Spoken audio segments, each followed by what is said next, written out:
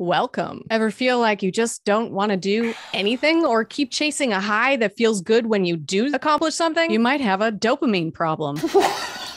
And that's what we're talking about in today's Tiny Tips. Tiny tips to help you rewrite your brain stories and rewire your brain so you could do more of the stuff you want to be doing. I'm Jocelyn, brain coach and brain utainer. And today's tip, mind your dopamine. What even is dopamine? Well, while only 0.0005% of your brain cells produce dopamine, this molecule has an outsized effect on motivation, mood, memory, learning, and creativity, even your perception of time.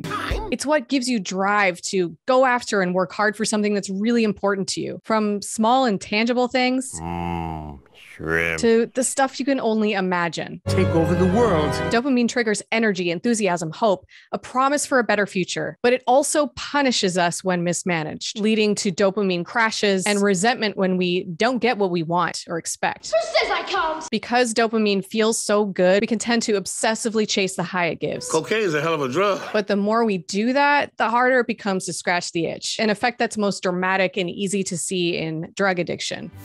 And I don't know why.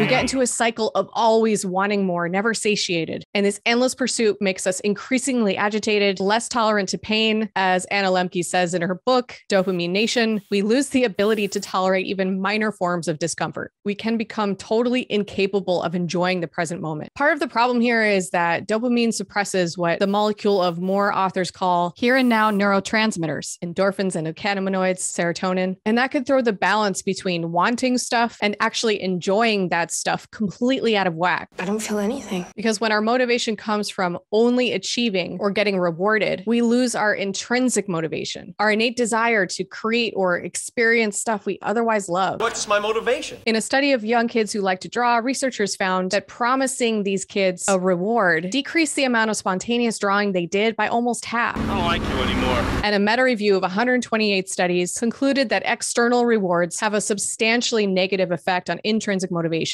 Now, what does all this mean really, and what can we do about it? We don't want to get rid of dopamine. Without it, we can lose our will to put any effort into anything at all. It's not that I'm lazy.